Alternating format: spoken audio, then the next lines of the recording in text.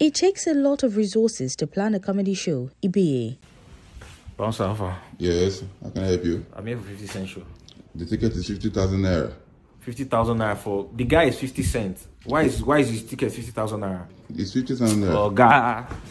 Leave yourself, please. Call 50 cents for me. I think you need to go back. The agreement. This guy's name is 50 cents. Why will his show be 50,000 naira? Comedian, actor, and skit maker Actor Ebiye, popularly referred to as Comedian Ebiye, in an interview with HIPTV, spoke about the reasons why his comedy show Bag of Emotions was postponed. He also stated that the comedy show would hold later this year. So to plan a proper standard comedy show, it takes a lot of time, effort, and resources.